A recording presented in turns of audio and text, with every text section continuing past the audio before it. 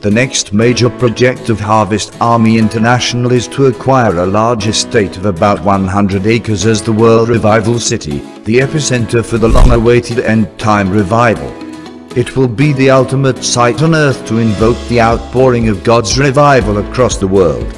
Some of the features will include the following: Resource Center, Church, Revival Seminary, Prayer Mountain, Stadium, television studios, music studios, hotels, auditoriums, Christian theater, library, restaurant, bookstore, media center, restoration station, rehabilitation quarters, practice pavilions, tents, campsite, residences, wells, springs, cabins, farms, storehouses, dormitories, sports facilities, schools annex, reports quarters, etc. It will be the place to empower millions of Christian, laymen, women, boys and girls to preach, witness and prophesy. Release all believers into world ministry. Ignite believers for their country. Release believers to every country on earth. Okay.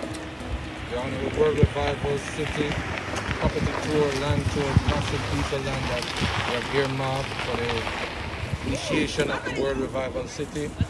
Property right here behind us is a part of it, and there's another almost quarter-mile of property that we're going to harvesters are touring right now. They're all over there, and they're heading right there now on this major property tour. Join us, come with us.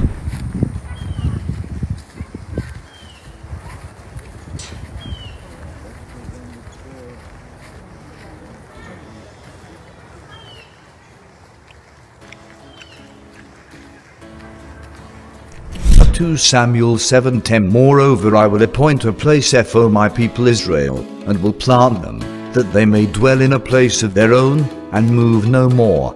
Neither shall the children of wickedness afflict them any more, as beforetime.